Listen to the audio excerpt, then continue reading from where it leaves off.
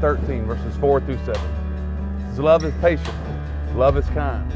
It does not envy. It does not boast. It is not proud. It does not dishonor others. It is not self-seeking. It is not easily angered. It keeps no record of wrong. Love does not delight in evil, but rejoices with the truth. It always protects, always trusts, always hopes, and always perseveres.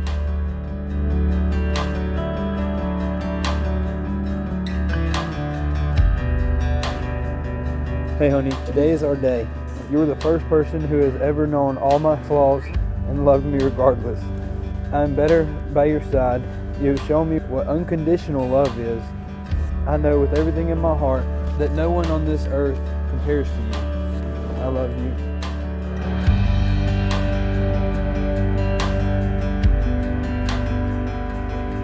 Hey honey, today is the big day.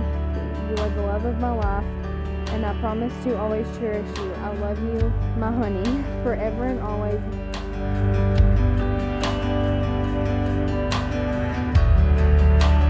A wise woman once told me that when her daughter entered a relationship, if he was the one, to let her know, and if he wasn't, to let her know soon. So Lexi, I want you to know that I said that prayer for you, and I can officially say after November 23rd, 2019, that prayer has been answered as you got to walk down the aisle to the man of your dreams.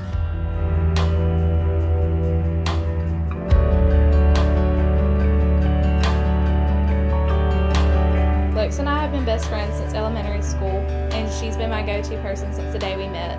But I have to say, God blessed me with the most absolute best friend I could have ever asked for, and standing by your side today is one of the best memories that we have together. As we've grown up and we've gotten older, one thing that's never changed is our friendship. I couldn't have asked for anyone better to become your husband and make you smile and happy the way Nick does.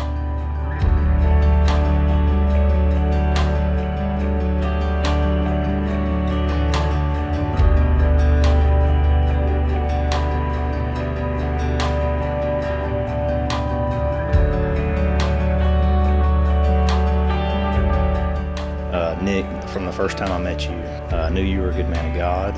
You showed strength through those times of battling. I'm proud of you for being so strong and the man that you became.